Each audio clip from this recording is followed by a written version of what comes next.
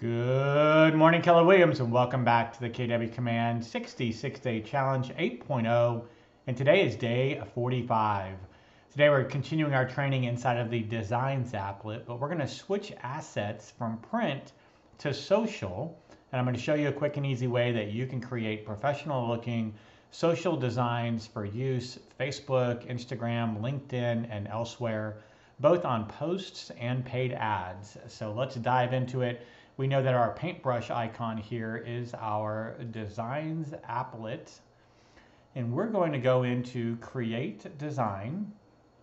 Today we're going to choose Social and click on Next.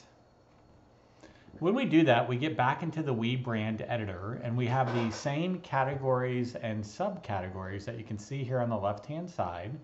And yet when we go into these, we're going to be greeted first off with all of our social-based templates. It's still showing us our print-based templates, but for today, we're going to focus on these three categories. That is social wide, social square, and social stories. So if we start with social wide, we're going to see, hey, this is best for use on Twitter, Facebook ads, and LinkedIn ads. It gives us the pixel dynamics and the aspect ratio. We can then check on social square. This one is much better for use on Instagram, Facebook posts, and LinkedIn posts. And then of course we have social stories, which are best for use on Instagram and Facebook stories. So if we go back to social square and select one of these assets, we'll click on the Use button. It is exactly the same editing process as it has been in our last three videos.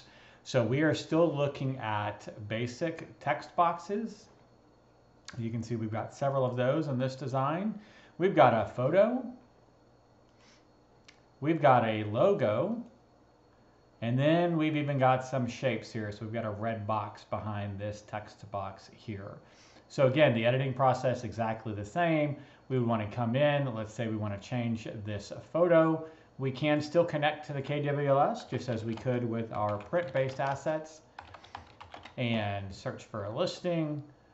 We know this is a picture of someone's kitchen, but it's not our kitchen. So let's go find our listing. We'll select that. We will highlight the photo. You can see we've got it highlighted because we've got the blue box around it. And we want to trade that out for a picture of the kitchen of our listing. So, whoops, I clicked the wrong button. Remember, if you do that, you can just delete. Highlight the photo again, and then make sure you're clicking on that circular arrow button to replace the image. From here, I could go in and change out our logo. I would change out the address.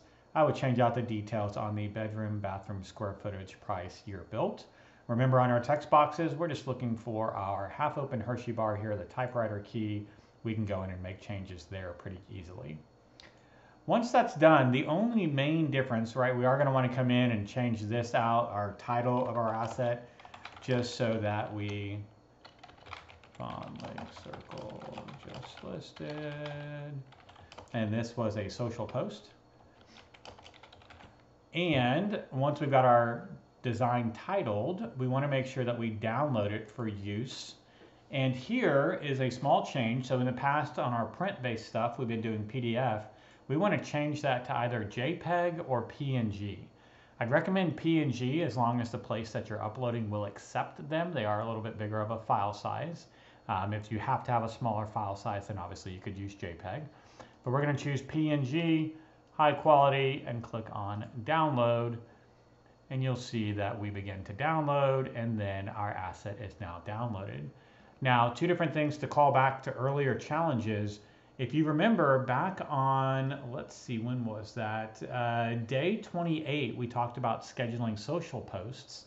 Well, this is now an asset inside of our design library. You can see that here. Here's that social asset. So when we go back and create a social post using campaigns, we can now access, there you go, this design inside of our designs library. If we had created something for a, instead of using a social post design, we used a social ad design, then we might throw it back to days 32 and 33 when we were building out our single image and multi-image ad campaigns for the paid ad experience. we could access these designs there as well. So you can start to see some of the interconnectivity between designs and campaigns. We talked about that previously with postcards and print-based or direct mail-based campaigns. Now you can see the connectivity between social designs and paid or social post-based campaigns. So that's it for today, guys. A quick walkthrough of our social assets available inside of the Designs applet of KW Command. As always, I hope everybody is having a fantastic day, and I'll look forward to talking to you again real soon.